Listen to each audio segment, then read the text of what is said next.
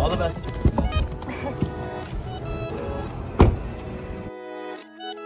It's quite a challenge. Woozy, I find a balance. Drinking with my lawyer has Quick piercing on a Tuesday, no big deal. So in the spirit of pilot season, I've decided to do a reveal video of my worst headshots and kind of explain what I did wrong. As actors, we all know why we need headshots. It's literally a photo of our head. We need to give something to casting because it's the first thing that they're gonna see before you audition. It also is super helpful in getting agents. I will say though, honestly, I've had my fair share of like terrible headshots and not a single time was it the photographer's fault. Every single time it was my own fault. And I'm gonna let you know why. I'm asking for large ransom. Got the energy documentary, Charles Manson. Big bullet cereal, fucking up some Cheerios. This some real shit. I think y'all don't really hear me though. Dab you with the left, I'm antibacterial. I'm Big Star Mario. Here we go. I don't know a thing, but I'm still a genius. 2021, I wanna fill arenas. Got a shorty with my. I bought a bra. $20 off a $50 purchase. Ooh la la. I think I'm gonna have to go back. So I bought a bra, my first real bra in 4 years. And it's not for me. It's very boring.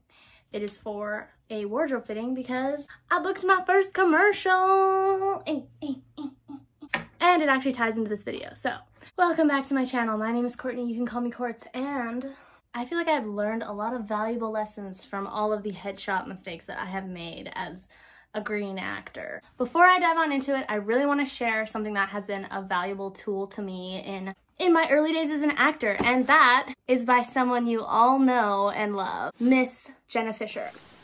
So if you don't recognize her name, she is Pam from The Office, and she wrote this really great book, The Actor's Life. It's literally a survival guide, and she covers everything in this book from headshots to getting an agency, to getting into the union, to booking your first gig, to going to your first wardrobe fitting, which is why I referenced it today because I had to go and get a bra for my first wardrobe fitting. Like, I don't have any plain bras. I have one bralette that my friend Catherine got me. Thank you, Catherine.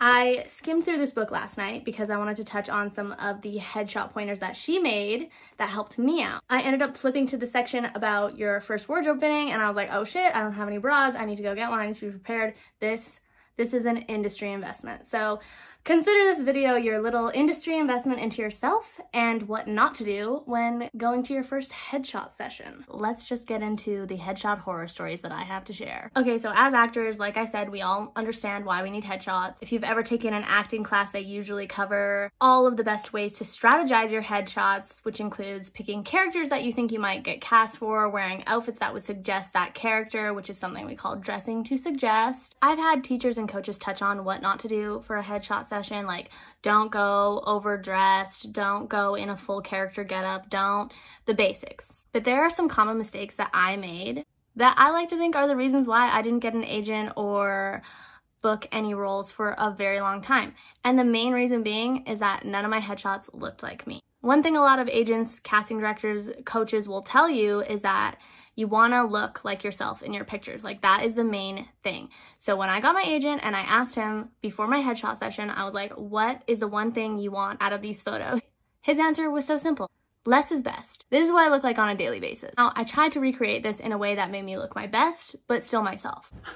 Okay, so I actually have a facial piercing. She's been tucked away, but I have my septum done. My septum ring is pierced. Of course, I wanted to be like all the trendy cute hoes out there and get my nose pierced, but I knew as an actor, it's not exactly the wisest choice because not only do you have a piercing that you're gonna have to take in and out or get clear piercings to replace it with, you're also gonna have a literal hole in your face. Whenever you're in your close-up, whenever there's a tight shot, you will be able to see that hole. Very subtle, but it will be there. That is something to be mindful of. Obviously, I would save the face tattoos for when you make your big break. I got my very first headshots done through Instagram. I was scrolling through Instagram one day and searching headshot photographers in Vancouver. I hadn't even started acting school yet, but I knew I wanted to get some headshots done to submit to the acting school. And I found this very small photographer. He was doing an Instagram contest, like share this photo, tag this many people, you might win free headshot session. He was a photographer, but he wasn't a portrait photographer. He was trying to get his foot in the door,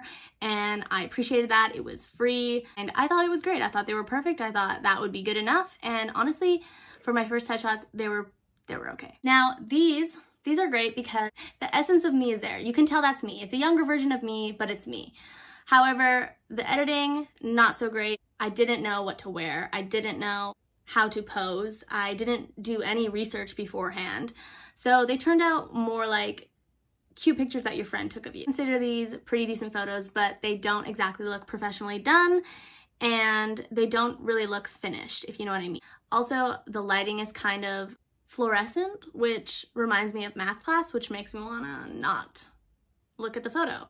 All in all, these were a great start for headshots for someone who was just starting acting school. The next time I went to get headshots, I had just finished acting school and I had done my research. I thought, I'm gonna be the best actor in this city. I'm gonna get the best photographer in this city. I went with this amazing photographer by the name of Carolina Tur. I loved her photography style in a sense of it was natural lighting.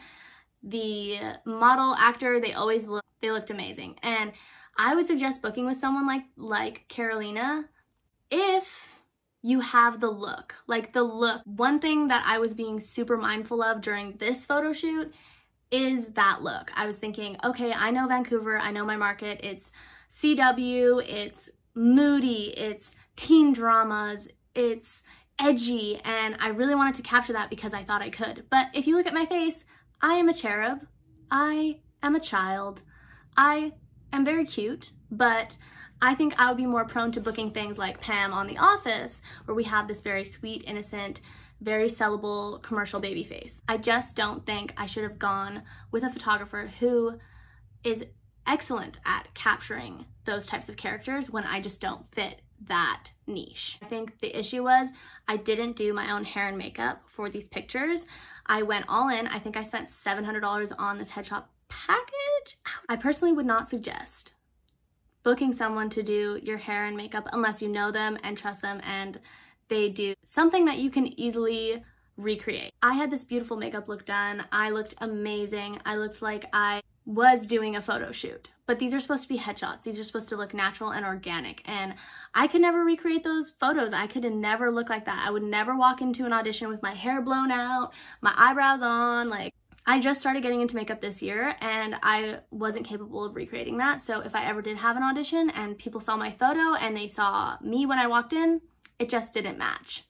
But I did recently sign with my agency last May. At first, because we were all in quarantine, I had no choice but to do my own kind of quarantine headshots, which I shot on my iPhone, and I tried to use natural light because I knew it was the most flattering.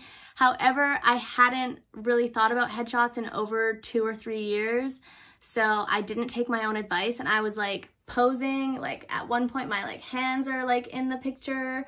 I look like I'm like modeling for Instagram, which you're not, you're taking headshots. My agent actually had me redo these a couple times for reasons that they just didn't look like headshots, which is fair. We want them to be acceptable so that casting will actually take you seriously. But they were enough to get my foot into a couple of auditions. But let's get to the cream of the crop, okay? So 3rd, 4th time's the charm.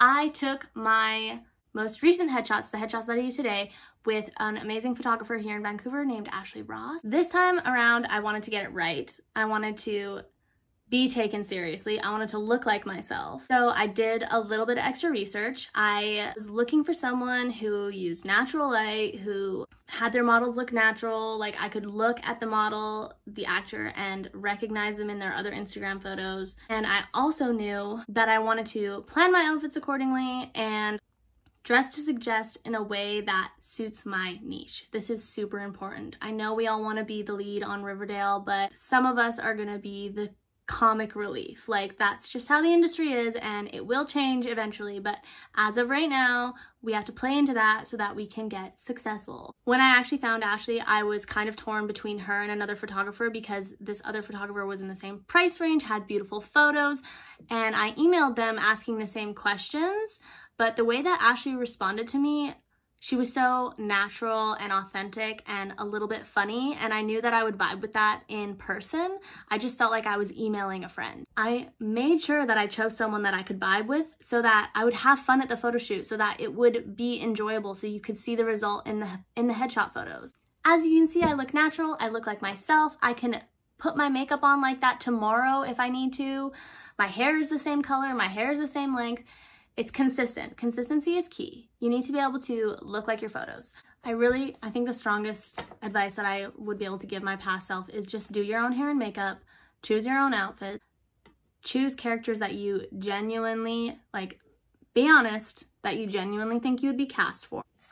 Dress to suggest. Now, dressing to suggest doesn't mean going and dressing as a nurse because you think you'll be cast as a nurse, so you walk into your headshots wearing scrubs. We all know that's not how it goes. If you think you're gonna get cast as, you know, nurse number 3 on Grey's Anatomy or whatever, go in like a nice neutral colored shirt that can suggest you could play that character. Don't really go with the black and white because sometimes it'll wash you out in photos or it'll blend into the background in the photo and then you just look like one walking green screen. So pick neutral, earthy tones that bring out your eyes, your skin, suggest certain character archetypes. Pick a photographer who uses natural light, find someone that you vibe with, and guaranteed your headshots will turn out. It took me 5 years to get my headshots right. Like, that is a lot. If I can leave you guys with any final tip, it would be save for the photographer that you really like. I know it's hard, especially with quarantine and everybody wants to find a budget-friendly photographer, but it's worth it to break the bank a little bit than to end up with someone whose photos are only going to give you a temporary result. Understand what you're selling as an individual, whether you're a commercial actor or a TV film actor. Understand where you fit in and what casting might expect from you. As long as you steer clear of the mistakes that I made, which was not choosing a professional, overdoing my hair and makeup, not niching down to my ability, trying to do amateur Instagram photo shoot headshots by yourself, I promise you it'll be worth it to pay for the perfect photographer. As always, my name is Courtney. You can call me Courts. Don't forget to like and subscribe. Pick out Jenna Fisher's book because it's seriously a survival guide, like cover to cover, read in a couple days. If you are that person who wants to be an actor, who's still living at home with their parents, who's dreaming up ways to get to Hollywood, read this book. It is the most realistic expression of what it's like to start out as an actor that you can get your hands on. So this will give you everything you need to know. But if you made it to the end of this video, thank you so much for joining me. I really tried to make this video a bit more vloggy, like I want to do more showing instead of just sitting and talking to the camera. So feel free to leave me some suggestions in the comment section below. And if you have any more questions, feel free to stalk me on Instagram. My socials are in the description. We can become friends. Thanks for checking out this video, and I will see you guys next Thursday. Bye!